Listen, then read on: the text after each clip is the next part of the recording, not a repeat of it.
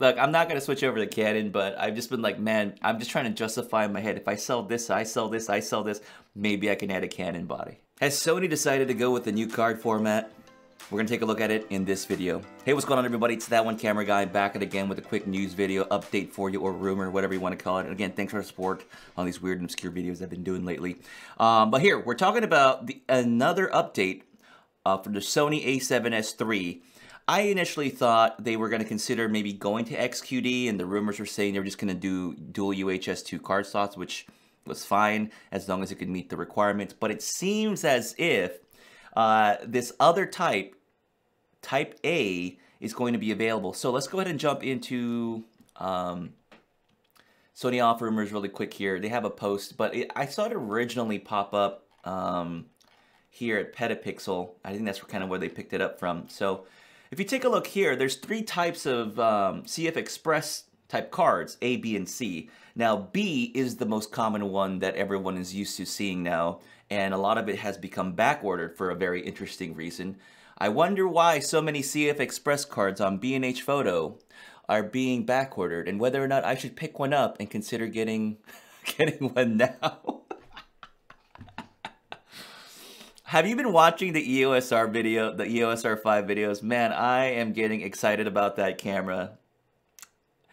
I am just getting excited. I'm just like, maybe I need to pick up one of these CFexpress cards now because, you know, if I don't pick one up, I'm not going to get one at a good price later on. I don't know. Let me know if you're on the fence too, folks. Look, I'm not going to switch over to Canon, but I've just been like, man, I'm just trying to justify in my head. If I sell this, I sell this, I sell this, maybe I can add a Canon body.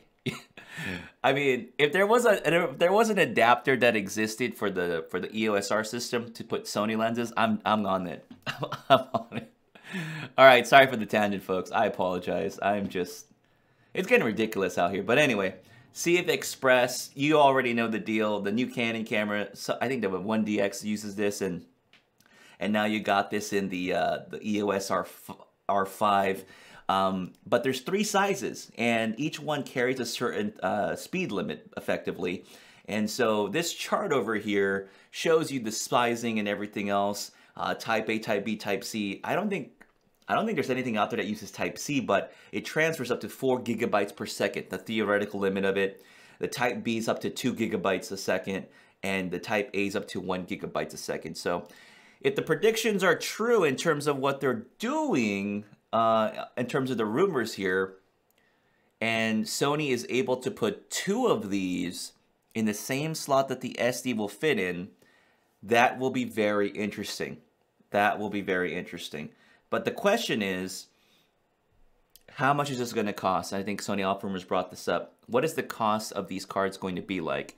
Now, it's not going to be as fast as CFexpress Type B, but it'll be smaller. Maybe it'll be easier to manufacture, but since it's going to be like a first-gen product, it's never come out before, it might be a little bit more expensive out the gate. But maybe Sony can do something.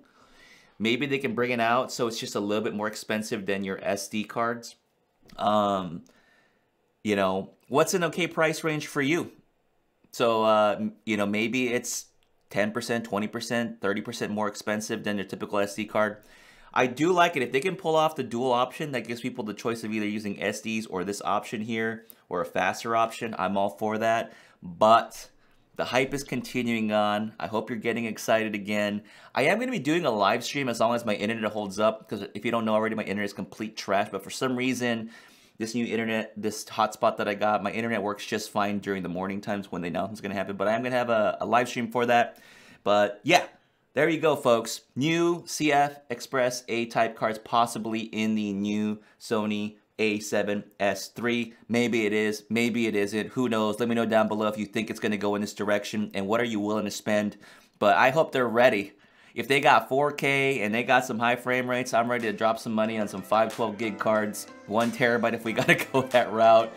Who knows? I'm excited. Hope you are too. Drop a like if you haven't done so. Subscribe if you haven't done so. And yeah, that's going to do it for me, guys. I'll catch you in the next video. Peace.